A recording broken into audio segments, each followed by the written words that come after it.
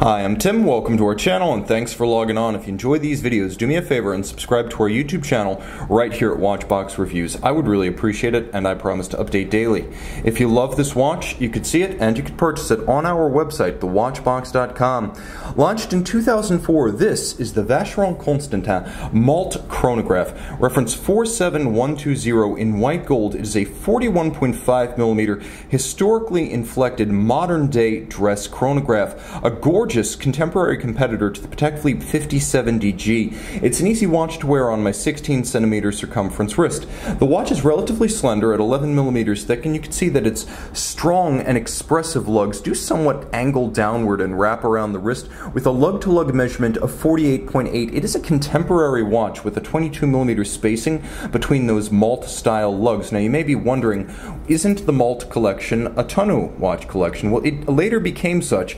Initially, the Malte collection was defined more by its lug profile than its case shape, and it was later merged with what was formerly known as the Royal Eagle collection to create the modern Malte tonneau cases.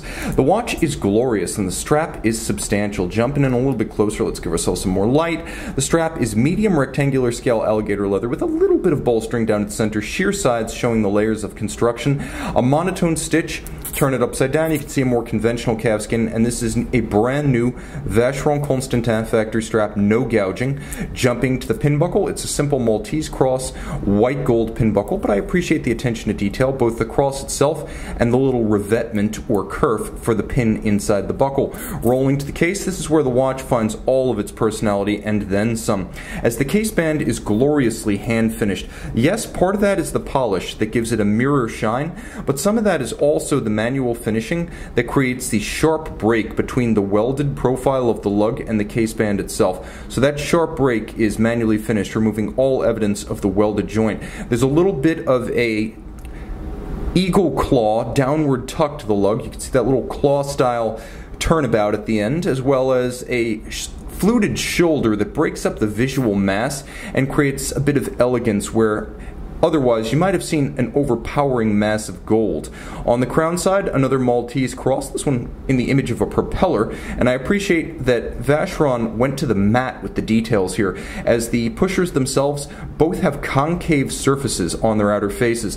There's also a shouldering for these two pushers to give them a little bit more protection against shearing, as well as more visual muscle. The bezel is relatively shallow and conical. You can see it has a double step at its outer edge and at its inner step where it abuts the sapphire. Now the dial is a lovely guilloche, silver metallic, with an undulating rose lathe interference wave pattern that runs from left to right.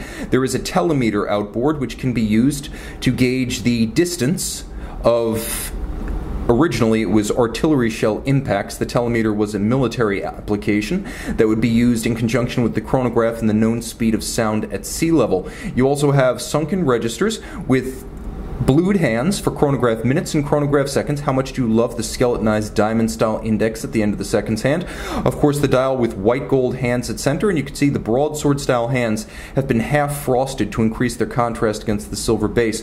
White gold indices in medallion form, as well as white gold Arabic numerals. Now the watch is a manual wind, and you can see there's a very subtle profiling of the crown. It's actually wider at its outer face than it is at its base. Vacheron sweats the details. This is caliber 1141, 21 joules, manual wind, 18,000 vibrations per hour, 48-hour power reserve. You can see that Vacheron uses an overcoil hairspring adjusted in 5 positions, and it is a traditional lateral clutch column wheel chronograph, and the column wheel head, as you can see, is entirely black polished, as is the screw at its center. Now when you disengage the chronograph, you can reset everything using the hammers that fall on the hard cams. It is a beautifully finished descendant of the Lemania 2310 Abauche, also used by Patek Philippe, for example, in the 5070.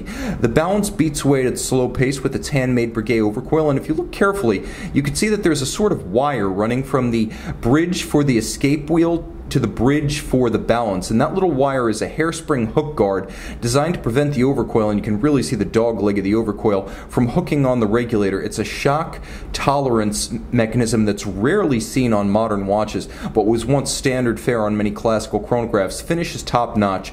It is not Geneva hallmark, let me be clear. I'm not sure if that's because they decided not to cap the column wheel, but the finish is of that level. There's no compromise here.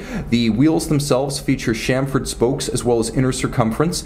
There is satin on their face. You can see there is Cote de Genève across the bridges. There is satin on all of the steel levers of the chronograph. There is mirrored anglage, and you can see it well from this angle, not just on the edge of every bridge, but also on the edge of all the chronograph levers and substructures. There is also a round collection of black polished components, both screws and swan's neck regulator, as well as the top of the crenellated towers and center fixing screw of the column wheel. This is as good as it gets, and winding it in the hand is a tactile pleasure. You'll also appreciate that there is an engine turned perlage on the base plate. Handsomely executed, impeccably tuned, very traditional, and at 41.5 millimeters, a modern wearable size for a men's dress complication. See this white gold Malte chronograph and make it yours on the watch box.